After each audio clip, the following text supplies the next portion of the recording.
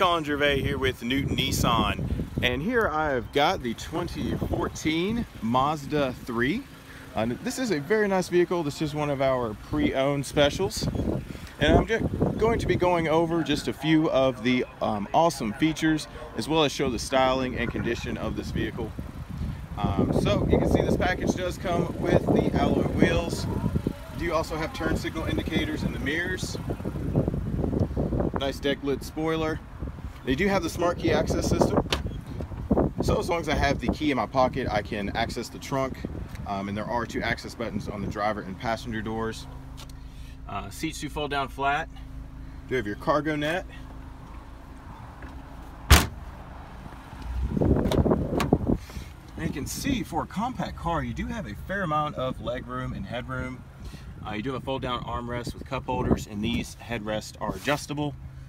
Now you do have little side pockets here in the doors that can act as a cup holder or just a nice storage area.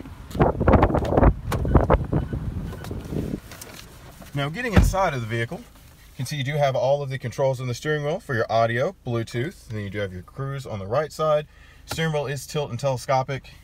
You got your power windows, locks and mirror controls.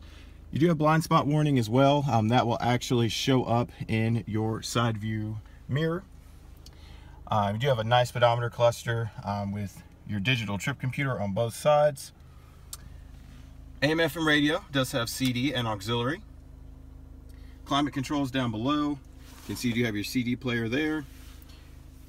Automatic transmission. You do have the option for your manual shift ability as well. Do have very nice red stitching. Definitely is a nice accent. Now up top here, see you've got your very nice size sunroof. It is full power. Map lights as well.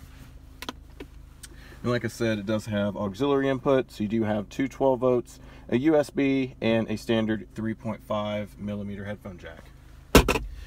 So that was just a quick look at the 2014 Mazda 3.